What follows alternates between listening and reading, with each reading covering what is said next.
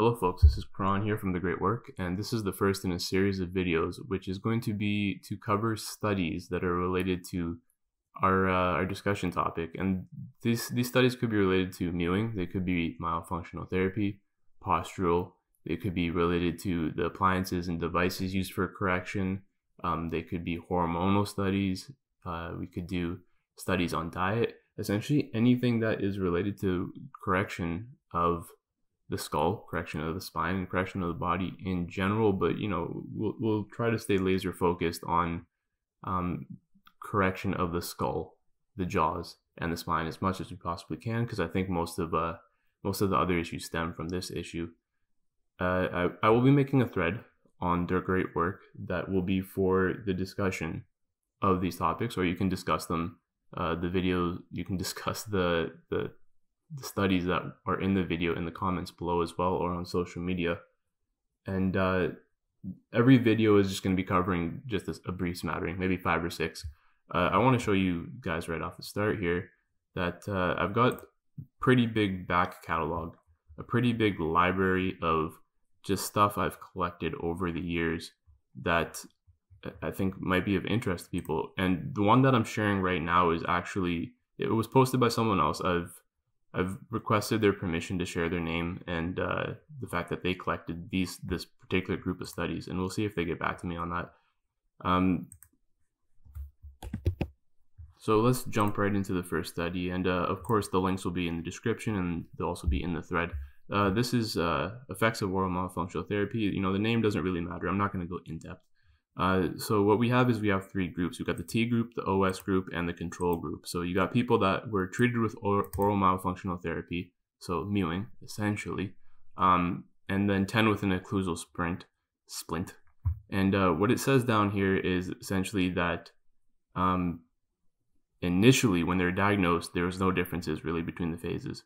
But after the final phase, the people that had myofunctional therapy and splint therapy, they presented significant improvements in their TMJ pain.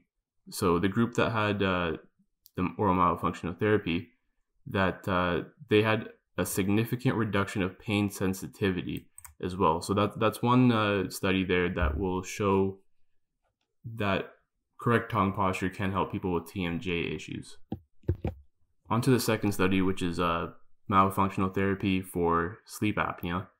Myofunctional therapy is a name you're going to come across often. I think that's become the generally accepted name for oral posture and tongue posture.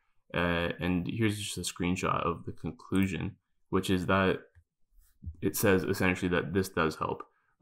You can have higher oxygen saturation, and so if people have sleep apnea, this study is saying that myofunctional therapy and mewing can have a positive effect on their health and on their oxygen levels and on their apnea.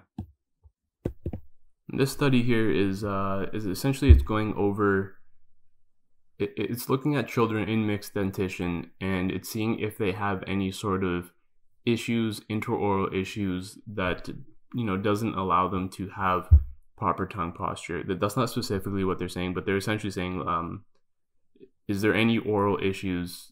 So are their tongue, their lips, their jaws not functioning correctly, and will that cause issues in their dentation later on? And they're saying yes. They're saying essentially that if the tongues, lips, and such are not operating correctly, then you can expect that there's going to be dental issues later on, and they should plan ahead for those sort of things. Now, this is a study on children with cerebral palsy, and the conclusion of this study is essentially that post-therapy measures indicate significant improvement in the function of lips, tongue, and jaw.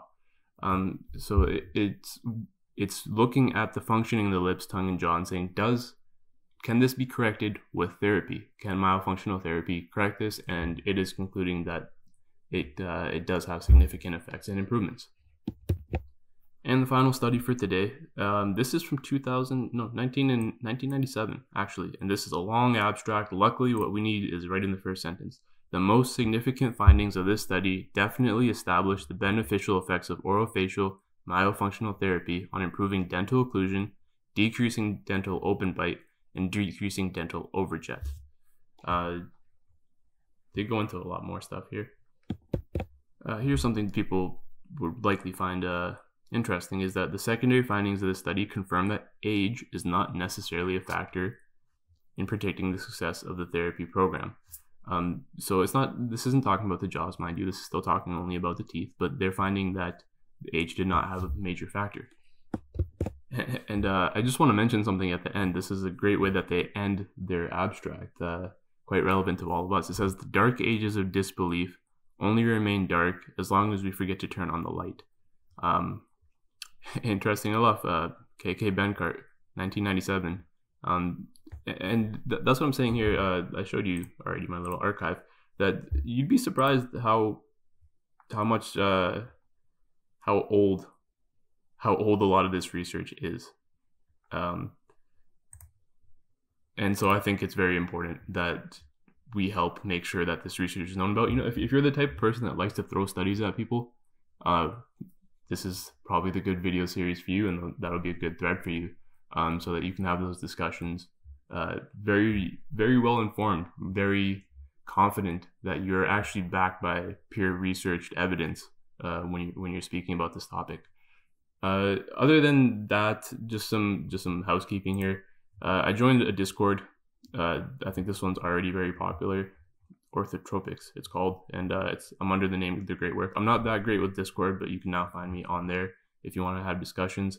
And I got the articles that I'm talking about here from somebody who posted in a Facebook group. I've reached out to them asking, do they want me to acknowledge the fact that they compiled it, and if they get back to me, then I will drop a reference to who they are. And if you have interesting articles, then you can please send them my way on The Great Work or on Discord, or just drop them in the comments down below here or on social media. And I have this enormous back catalog of articles and interesting, images that I would like to go through, and we'll go through them bit by bit, and we'll go through them as a group, and I think it's going to help everyone out. All right, that's everything for today. Thank you.